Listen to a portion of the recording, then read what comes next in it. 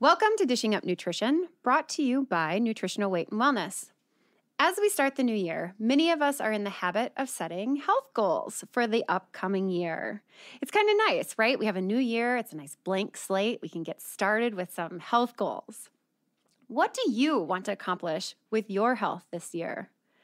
Some people set the same goal each year. It's to lose 15 pounds, or maybe it's 30 pounds. And for some, it's a little bit bigger. It's 100 pounds. But this last week, I was talking with one of our clients, and she decided that she'd make a more realistic weight loss goal. She told me, Teresa, I decided that I will lose 1 pound per month. And then in 2 years, I'll be down about 25 pounds. That is better than I've done for years. And to lose this 1 pound per month, she has set small, important health goals or habits she needs to do. She is making a plan. She's writing down the habits she's working on and recording daily how she is doing. She is serious about sticking to her plan. And so, in the topic of today, in goal setting, she's done some very important things or taken some very important steps. The first step is almost backwards. It's saying, well, what do I want to happen? What is going to be the result? The next step is to set up a strategy as far as how you are going to get to that result. Then next, we need to have a method for tracking. How are we doing on our progress on these habits? And then fourth, I think it's really good to build in accountability. And that can be with a spouse. That could be with a dietitian or nutritionist at Nutritional Weight and Wellness. But someone to help you hold your hand through the process of this ultimate goal that you have for yourself.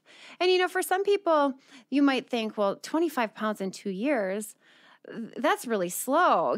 How can you stick with a goal like that? But the thing is we don't know how our body is going to respond, correct? So it could go faster than that. We don't know that it's only going to be 25 pounds, but by setting a realistic goal, you're setting yourself up to be successful in that goal. So before we go any further, my name is Teresa Wagner. I'm a registered and licensed dietitian, and I've been with Nutritional Weight and Wellness for about 6.5 years now. And joining me today is Kristi Kalinsky. She is also a registered dietitian, and she has been working in nutrition for about 7 years. So welcome to the show, Kristi. Thanks, Teresa. Good morning to you and to everybody out there. It's great to be on the show today.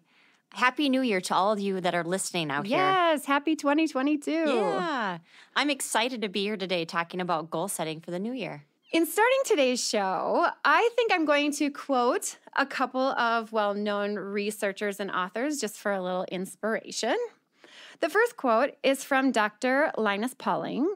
He is a 2-time Nobel Prize winner, and he said, provided one has the correct level of vitamin, mineral, and nutritional input, the body can overcome diseases. And I think that this is wonderful to think that if we provide our body the nutrition it needs, then our body can heal itself. But as a dietitian, I think this requires eating real food that is also free of hormones, free of toxins, free of chemicals, that doesn't have too much sugar in it and doesn't have those damaged fats that we have talked about many times on this show. Another well-known saying is from Hippocrates. He said, all disease begins in the gut. And today we are going to talk more about gut health and the microbiome. But before we do that, I've got one more quote that I'm going to tell you. It's from Dr. Robert Ludzig, and he is the author of Fat Chance and Sugar Has 56 Names. He also has a very popular TED Talk that you can access online too that is really interesting and talks about the effects of sugar. So I would recommend looking up Dr. Robert Ludzig and checking out his TED Talk. But he said, sugar is celebratory. Sugar is something that used to be something that we enjoyed more rarely. Now it is basically coated our tongue. It's turned into a diet staple, and it's killing us. So I wanted to share a few words of wisdom with you so we could get inspired thinking about going into this 2022 and some of our health goals. So now let's get started with our topic, setting health goals for the upcoming year. Deciding to make lifestyle changes, especially in your food choices, is never easy. Developing new health habits can be challenging, and most people need support and education and a real reason to change. We talk about this in some of our classes as find your why. Why do you want to lose weight? So that when temptations arise, you can dig down into that why and know that it's for something more important, something maybe even beyond you. You need a reason to pick vegetables over pasta or to cook versus ordering pizza. And speaking of cooking, joining us today is Marianne, who is a chef and a culinary nutrition educator and teaches all of our cooking classes at Nutritional Weight and Wellness. And these classes have been very popular. They're not only popular with our clients, they're popular with the people who are in our classes, and they're actually really popular with the staff as well, myself included. Mm-hmm. So thanks for joining us today, Marianne, so that you can, provide some culinary flair to the show. Yes, culinary. Thank you so much. It's such a pleasure to be here. And as a chef, I work with clients who want to change their health. And so I use those culinary skills to help them achieve those goals. And some of those goals might be losing weight, but it might be a chronic illness or something else they want to tackle. And, speaking of chronic illnesses, being overweight and obesity has been classified now as a chronic illness. And we know that about 75% of U.S. adults are overweight and 40% are in that obese range. At Nutritional Weight and Wellness, we believe that losing weight is just one health goal and perhaps not the most important one. Really what we talk about is weight loss being a side effect of making healthy decisions, and it just kind of happens along the way. Mm-hmm. So Kristi, what do you, of course, weight loss is what's on a lot of people's minds, but what do you believe is one of the most important health goals for many people now, if it's not just the typical weight loss goal, I'm going to lose 10 pounds or 50 pounds in 2022? What do you think? Sure. Well, I know from what I've seen from a lot of my clients, their primary goal is to manage and control their blood sugar numbers. They want their fasting blood sugars in the morning to be below 100 when they wake up in the morning.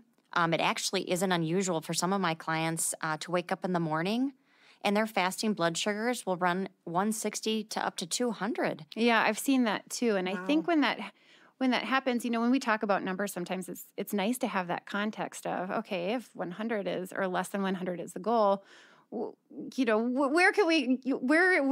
is that the goal or where are we coming from? I think that's really good. Right.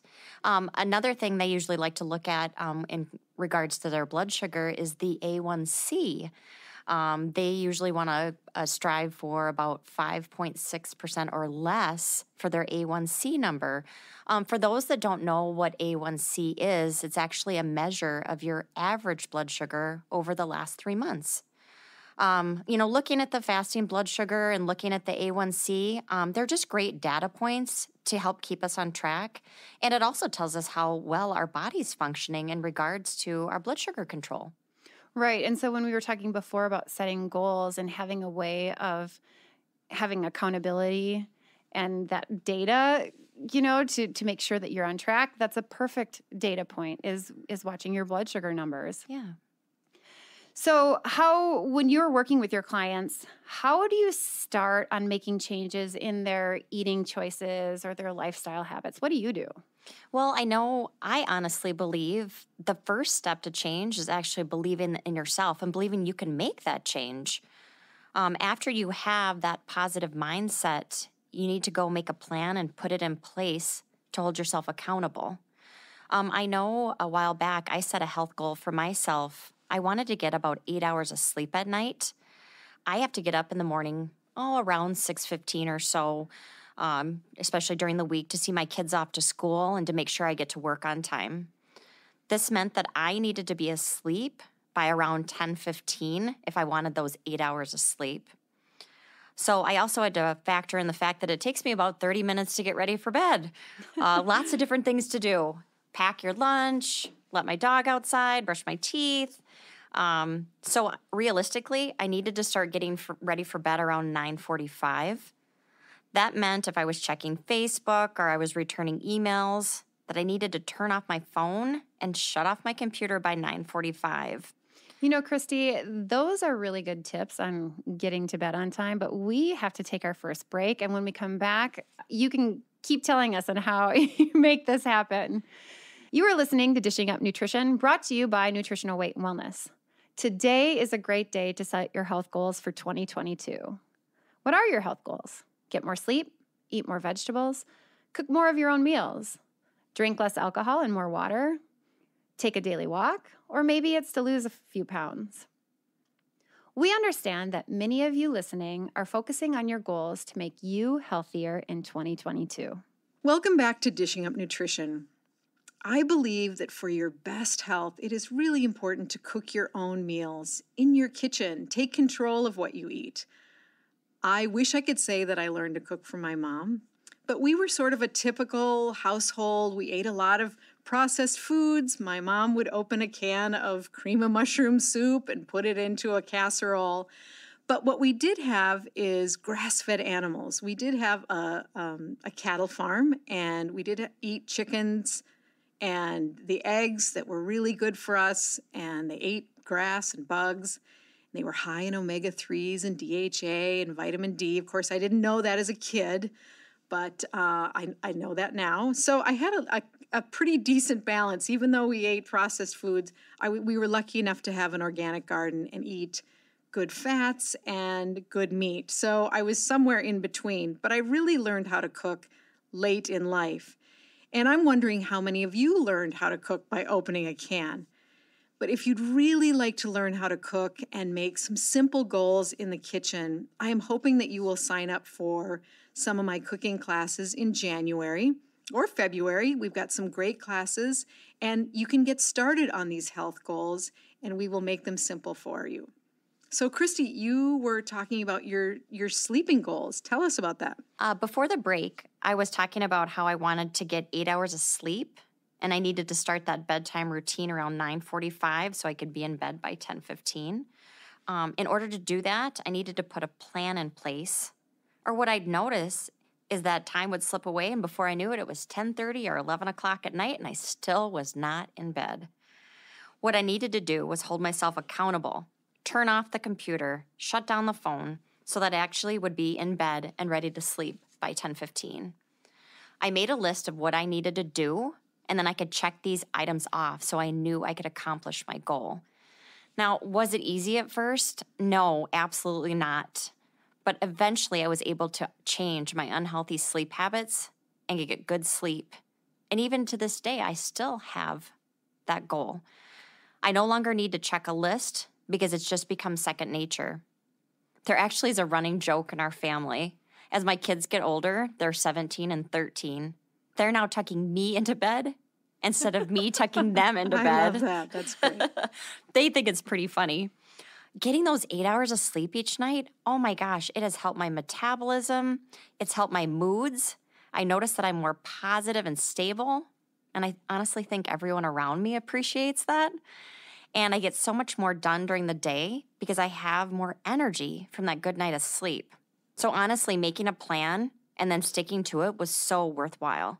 Yeah, so, I mean, and I would imagine that in the early stages of that, making that plan, you probably had to make some revisions on the plan, right? Absolutely. You know, you make that plan, and you're like, this sounds good on paper. And then you start living the plan, and you're like, that didn't really work out like I thought it was going to work out. Yep. So by making that plan, making those revisions to make it fit your life, creating that checklist to hold yourself accountable, I mean, it works so well when you're goal setting into having a very specific plan.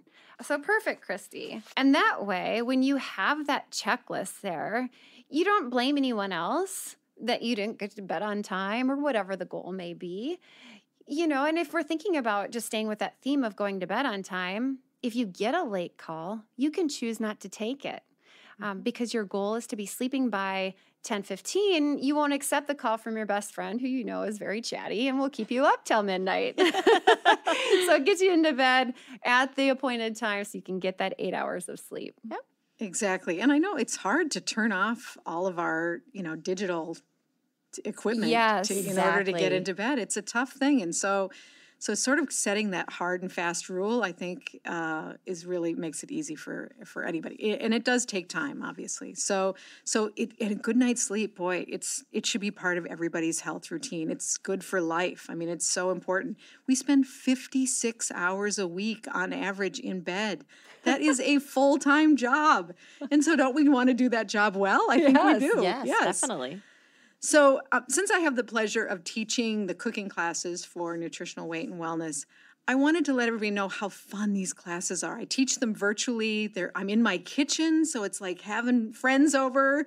And so it's a lot of fun. And my participants have a wide range of proficiency. So we have beginners who want to understand where to start, and then to more advanced cooks who might want to use their kitchen skills to learn how to create nutritious, more balanced meals.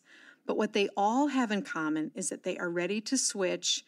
So they want to get away from the, processed, pre-made foods, and they want to get real food that they can control at home, because they know now that home-cooked meals will help them lose that weight, control that blood sugar, and they might be surprised to find that they reduce their pain and inflammation in their bodies. I know I have some back issues, and it's amazing how eating well can keep me from having that pain. So in the cooking class, we give them the tools. So we give the recipes, there's shopping lists. We talk about simple cooking techniques. And of course, we are cheerleaders because we want to keep everybody motivated. And we get lots of questions, we answer lots of questions, and the participants share their kitchen knowledge with each other. So it really is a wonderful experience. And if we're thinking about goal setting, and if you're wanting to either get going with some kitchen skills, or if you want to improve your kitchen skills or just see new recipes, I think a great goal for 2022 would be to sign up for one of Marianne's classes and get going with that idea, because it'll just give you some inspiration in the kitchen on how to make some real food, which is really the foundation of our health goals, is eating that real food. So that's one place that you could start. But another thing that I think is really important to think about is something that Kristi had already mentioned. First of all, you have to believe that you can do it. You have to believe that you can make that recipe and that it's going to turn out and that your family is going to like it. And you know what you also have to think too is, if this is something that's new for you, if it doesn't turn out, well, what's the worst that can happen? You still made real food. You still learned a skill. You still learned maybe what that process was and how to improve it for the future. And Marianne, you are much better at giving instruction on how to make this work than I am. So how are you helping clients learn how to cook real food and actually start enjoying the cooking process? Absolutely. You know what? Everybody needs to be more forgiving with themselves in the kitchen. Yes. It can be tough. I mean, it really is. If you're not used to being in the kitchen, it's a whole new experience. So I always say that cooking is a craft, and it's a craft that we build upon. Think about it. You didn't just learn how to knit or I'm just a great gardener. Things you acquire knowledge as you go along, and everyone is somewhere on that journey. And I think it should never be intimidating or overwhelming. So I encourage my beginning clients to start really small. Plan for one new recipe per week or per month, if that's, how you need to do it. And try a new cooking technique that maybe you haven't tried before. Dust off that slow cooker, or pull out that Instant Pot that you might have gotten last year that's still in the box. That sounds familiar. Yeah. I think a lot of people are intimidated by the Instapot, and I think that there are a lot of Instapots sitting in pantries, still in the packaging. Oh yeah, just like mine. They're still in the box. So I'm hoping I can coax them out of the box. So with each class that I teach students, we learn to be efficient with our time. We use less dishes, which, come on, how many of us want to do less dishes? I mean, I feel like that's really the part of cooking that people don't like. Absolutely. Yes, and I think a part of it too is it's the time, right? Many people say that they don't cook at home or for themselves because I don't have time. And a huge factor in that is not only the cooking process, but it's the cleaning up process. So yes, any techniques that you can share with us to make sure that that is minimal. Yes, is, less dishes, absolutely. Yes, and very appreciated. The Yes. economy of motion. So there's a lot of great tips with that. And then maybe just to discover a new veggie to add to the plate. That's always a good goal. Yeah. So another goal for 2022 is maybe as you're walking through the produce section, find something unfamiliar and see if we can figure out how to cook it or to eat it. That's a great idea. Well, it's time for our next break. You are listening to Dishing Up Nutrition. I would like to read a few sentences from Dr. Mark Hyman's book, Food, What the Heck Should I Cook? He wrote, quote, "Today the food industry has hijacked our kitchens, not by accident, but by design. It has rebranded cooking as a chore, a burden, and drudgery. You deserve a break today. Nonsense. It's a scam to get us to buy prepared, processed foods," end quote. He went on to say, cooking simple, whole foods isn't actually all that time consuming. It can take less than an hour a day, and it shouldn't be expensive.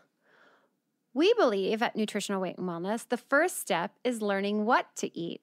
Our Nutrition for Weight Loss series of classes can help you learn what to eat and then join Marianne in her Zoom cooking classes to learn how to put it all together. Real food, whole foods support good health. Welcome back to Dishing Up Nutrition. We started this podcast over 17 years ago, and it's been so well received over the years. We have listeners all over the world now, and we pride ourselves in staying with the same real food message for those past 17 years. Eating real food in balance and reducing or eliminating processed food helps people get and stay healthy, and it prevents disease. We always say it's a simple but powerful message. How can you take advantage of this real food message? How can it become part of your life? How can it become part of your family's life?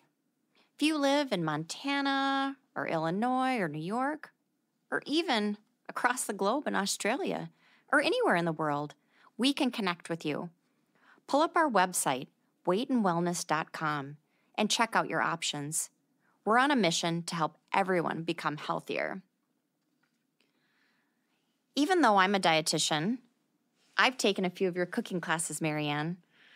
I always learn something new and informative that I didn't know before, and I just think your classes are great. I love that. That's great. Thank you. Yes, I think they're so great. And even I taught the final class of our Nutrition for Weight Loss series. So these women had gone through 12 weeks of our classes, and several of them had taken your class, and they were just talking about how great the class is, how much they love you, how they like that, they can ask questions during the demonstration, and how you're responsive. And some people don't know though too, it's not just Marianne. We actually do have somebody from Nutritional Weight and Wellness helping her, and so that she can do her cooking demonstration and we can still answer questions. And so there is, there are two people there that are helping, but the spotlight is really on Marianne. It's a nice mix. I get the, I can, it's a little bit of spinning plates, so I can do my thing. And then, I have an MC that sort of tells me the questions that are being asked. So it really is, it's a great class. It's got a great flow. So I hope everybody can join us. Well, when we look at those health goals, like say you want to learn how to cook healthier meals for your family, or you want to lose that weight, or you want to get your blood sugar numbers under control, I honestly believe half the battle is telling yourself that you can do something. It's a mind game, isn't it? Absolutely. If you can ignore that negative self-talk about not being able to do something and actually reframe it in your mind, you can do what you want to achieve. You're already on your way to success. I know a lot of times in our clinic, we'll hear clients say, I've been overweight my whole life, or I'll never be able to lose weight. Think of how much better it would work if you said, I can and I will lose 2 pounds this month, and 2 pounds the next month, and 2 pounds the following month. And I know I get it. As a dietitian, I know for most people, there's a whole chain of behaviors that need to change to meet those health goals. For example, if you didn't get that 8 hours of sleep the night before, you head to Starbucks to grab a mocha for a caffeine fix. Right. And because you had that mocha, you don't have your appetite for breakfast. So you skip it. Exactly. And then you go into lunch starving and you overeat. Yeah. Or you have that chocolate, at 4 o'clock in the afternoon because you need a little energy boost. And Sure. Yeah. Because when you're low on sleep, you're high on sugar cravings usually. It's like you're looking for that energy that sugar provides. And then you have this great justification, right? I didn't eat breakfast. And so therefore I can have the chocolate because Right. it's a calories game, right? Exactly. Yep, Yeah. exactly. It's Yeah. a vicious cycle that you have to break. Our job as dietitians is to help you with a plan so you can be successful and then break that chain of behaviors. So I'm going to swing back to quotes like Teresa had earlier. And so one of my favorite quotes is, change is hard at the beginning, it's messy in the middle, and glorious in the end. And that is so true when we're setting is. any goal. I think it's so Yes, I true. love that. Especially when you're doing dishes, messy in the middle, So now we've all seen the commercials, those weight loss plans. They're coming at us. It's January, and oh my gosh, it's the only thing we see on TV. The ones that want you to buy all that expensive pre-made boxed meals or special weight loss drinks. But these are only temporary solutions to a very long-term problem.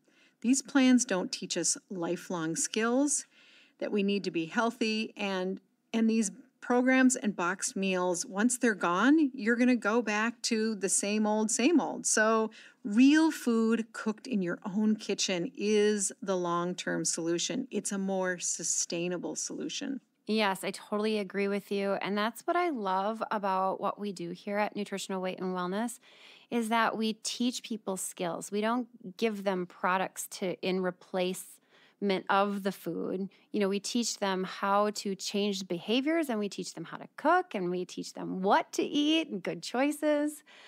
So I really just love what we do here and how it really helps people for their long-term goals. So what do you think is the number one habit you need to develop for better health and for weight loss? Well, I think that number one habit is to cook real food and to avoid those processed, pre-made packaged foods. Truly, our metabolism and immune system is under assault from, just the everyday stressors that live in modern life, from pollution to stress and poor quality toxic food full of sugar and chemicals and damaged fats. While on the other hand, organic vegetables, grass-fed, hormone-free meats, and beneficial fats support our immune system. They support our metabolism and our brain. So I think the number one health goal for 2022 is to cook real food at home. I absolutely agree. Of course, I agree. It's my favorite place to be is in the kitchen. But you know what? It doesn't have to start with a really big plan. We can make it manageable. It can be just exploring the produce aisle and maybe you grab a head of cauliflower, or if it's easier for you, grab a bag of that pre-cut cauliflower or one of those great mixes like the kale, the sort of a slaw mix. Yeah. You can saute that up in a really easy stir fry, and it's great. So wherever you are on that journey, it doesn't have to be a big plan. Real foods honestly don't get enough credit. Did you know that real foods are a great way to support your gut health? Real foods are also so good for our metabolism, our energy levels, our good moods, and our memory. And actually, speaking of memory, that brings up a client story I'd like to share. Several months ago, a long-term client shared that her sister had just been diagnosed with the early stage Alzheimer's disease. And of course, my client was worried and so scared for her sister. Alzheimer's disease can be such a debilitating condition to watch a loved one go through. So I suggested to her to start cooking real foods for her sister, choosing those organic vegetables, the grass-fed meats, and a variety of those natural fats too, like olive oil, coconut oil, and real butter, and to eliminate sugar and grains from her sister's diet. I'm actually happy to report this past week her sister went back to the doctor for a reevaluation of her memory, and she received some good news because now she tested within the normal ranges for her memory, and they no longer could classify her as having early stages of the Alzheimer's disease. Isn't that amazing? That is That amazing. is incredible. Yeah. Remember early in the show, I quoted Hippocrates, his famous saying, all disease begins in the gut? Well, that includes Alzheimer's disease. So our gut is ground zero for good health. Perhaps one of our healthy goals this year should include steps to support our gut health or our internal microbiome. So let's talk about some ideas to improve our intestinal health.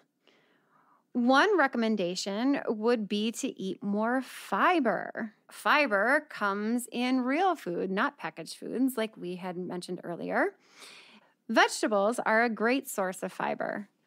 Fewer than 1 in 10 U.S. adults meets their daily fiber needs. Actually, dietary fiber is the one food ingredient that the beneficial bacteria of our gut microbiome need to survive.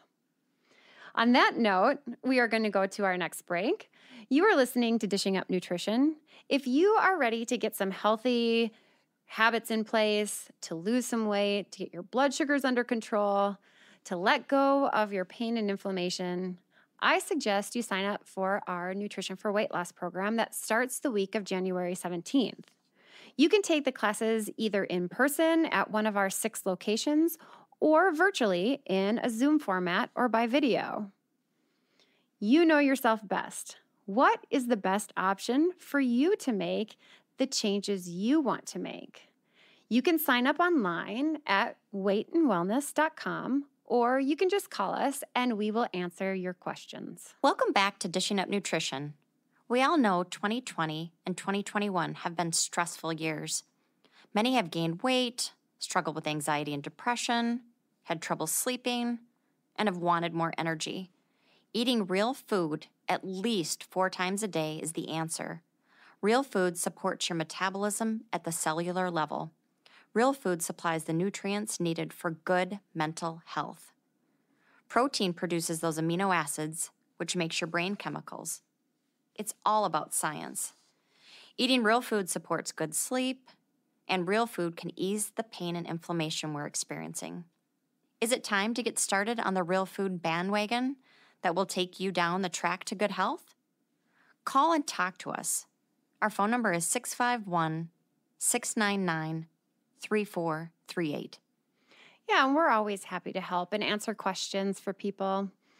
Before break, we were talking about fiber, and we were talking about how fewer than 1 in 10 Americans meet their daily needs for fiber. Which is amazing. That is amazing. That isn't very many of us that are getting the recommended amounts of fiber. No.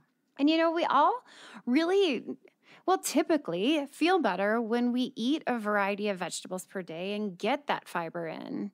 And we know that vegetables are the best source of fiber, not the cereals that are advertised to reduce cholesterol. We've seen those advertisements touting the benefits of eating this particular cereal and how it will lower your cholesterol. Well, here's the thing. Cereal manufacturers have big marketing budgets. Right. And they can afford to advertise. They do. However, the people who produce our broccoli, our cauliflower, our asparagus, our foods that are nutrient powerhouses beyond just fiber, but great fiber sources, they do not have that kind of budget. So therefore, it's not as well known to the average person who doesn't study nutrition that vegetables are really that best source of fiber for us. And something else that's interesting that, is so common in our diet is sugar. Surprise, surprise, we're talking about sugar. But sugar and artificial sweeteners found in those cereals and other processed foods, they can alter our gut microbiome so that even our blood sugar control can be disrupted. So for better health, make a New Year's goal to include vegetables in your daily habit 3 times a day. And another goal could be to avoid products containing refined flours, such as cereal, pasta, waffles, breads, bagels, and more, and most muffins. And I would say when you have this as your goal, be specific.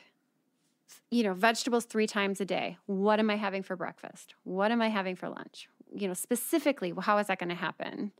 And then how often am I going to have a muffin? Or maybe, Marianne, you have a suggestion about muffins? I don't know. Yes. Well, you know what? On the website, weightandwellness.com, there are actually several really great muffin recipes, and they're gluten-free and they're dairy-free if you're dairy sensitive, and they really are delicious. I mean, there's pumpkin and banana and blueberry. Yeah. I've even used cherries in some of those recipes. Yeah, they're That's great. a good idea. Yeah. They also freeze beautifully. Yeah, they do. Which is nice. They do, which is a great way to have them, for that breakfast on the go. And I also say, for sure you want to add some vegetables to your breakfast. A lot of people that's the ignored breakfast meal or vegetable meal, and I think you should always, if you can sneak them in, it's a good way to do it. So all these muffin recipes they're real, they're balanced, they're ingredients that are satisfying, and you can eat them for breakfast, but you can also eat them as a snack. Yep. So great snack. Yes. In fact, in preparation for this show, I had a muffin. But to up the fiber, I actually used a tip that Marianne recently told me, and that was to add chia seeds to increase the fiber in those muffins. And as we were talking about, the fiber that's in those chia seeds, well, it feeds our microbiome. But for good health, or I shouldn't say but in addition for good health and to support your microbiome, I often suggest using a probiotic as well, and specifically using Bifido Balance. And for many of my clients, what works the best is to have 2 to 3 Bifido Balance probiotic capsules before each meal. And then for those clients that also have acid reflux, I suggest adding 2 to 3 of the acidophilus capsules at bedtime to prevent that acid reflux. Yeah, 70% of our immune system is actually connected to our gut. Isn't that amazing? That is I know. amazing. So we've got to keep that gut healthy. It is ground zero. It's as Teresa said. It is. That is very true. I mean, we want to stay healthy, especially this time of year with so many things being thrown at us with cold and the flu season upon us. Something else we have to be mindful of too, besides our gut health, is our vitamin D level. Low vitamin D levels actually can weaken our immune system, and they can also contribute to cancer. And as many of us know, COVID just continues to rear its ugly head, and cancer is the number 2 leading cause of death in the United States. I always encourage my clients to have their vitamin D levels tested yearly, sometimes twice a year, because our vitamin D levels can fluctuate with the changing seasons. A vitamin D deficiency can lead to a high susceptibility to many different kinds of cancers. It's linked with colon cancer and breast cancer, prostate cancer, and ovarian cancer. In addition to an increased cancer risk and that higher level of susceptibility to infections, our low vitamin D can also be associated with autoimmune problems like rheumatoid arthritis and hypothyroidism. And I don't know if many of you know this, but low vitamin D can also cause depression. Vitamin D is so essential for so many different things. So if you have your labs drawn and your vitamin D levels come back within that normal range, just be aware most healthcare professionals will actually say that a normal range is 30 or higher. Your optimal ranges to protect yourself from cancer, that lowered immune function, and to ward off depression need to fall between 50 and 80. Well, so it sounds like a good goal for 2022 is to have your vitamin D level checked. Yes, I like that. Absolutely. And that I feel like is an easier goal to accomplish, right? That is easy and good. And that's a great goal, actually. So in talking about our ground zero, our gut, I think it's important to know how we can feed this inner garden. And that's what it is. It's an inner garden of good bacteria for our immune system. And these are living bacteria that need that fiber. And as Teresa said, it loves fiber from lots of different vegetables. So here's what I suggest to my clients. It's develop that simple habit of grabbing a vegetable you might not be familiar with. Did you know that there are over 1,000 different cultivated vegetables in the world, and we all tend to eat the same 10 or 12 vegetables? Yes, I actually did know that. And I was really surprised when I read that. But then when I sort of evaluated my own vegetable intake, I was like, nope, I have about 10 that I rotate through. So Yeah, it is amazing. guilty. Exactly, me too. But I mean, the grocery store is also guilty of that. They do Yes. put their biggest sellers, up front and at eye level, and so we do tend to buy the same vegetables. So if you can sort of look up and down and a little bit in a different bin, that might you might find something that's a little different. You mean I have to break out of my habits of going directly? I'm such a creature of habit. That's why I say, I say that. Like I have to change the direction I walk in the grocery store. Yes, you got to sneak out of that comfort zone, and again, it gets a pre-cut vegetable if that makes it easier for you. And another great way to feed that gut is to start incorporating some fermented foods into your diet. And there's an easy way to do that. Add a tablespoon of sauerkraut to your salads. Really easy. You don't have to eat it on its own, because some people are like, I don't really like the taste of it. But if you sprinkle it in your salad, you'll barely taste it. If you like spicy, throw in a little kimchi. That's the spicy sauerkraut. And if you tolerate dairy, you could find a really good quality, full-fat, unsweetened yogurt. Top it with some berries. It's a delicious snack and so good for you. It's got the good bacteria in it. And another great thing for your gut is just make a simple soup. And if you can, make it with bone broth. It's so healing for our gut lining.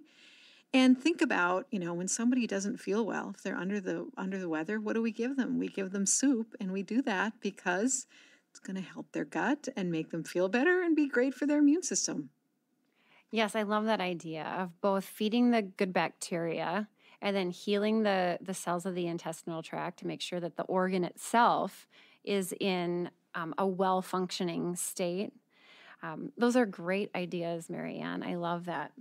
Our goal at Nutritional Weight and Wellness is to help each and every person experience real health through eating real food. Thank you for joining us today, and have a happy new year. And let's make it our healthiest year yet.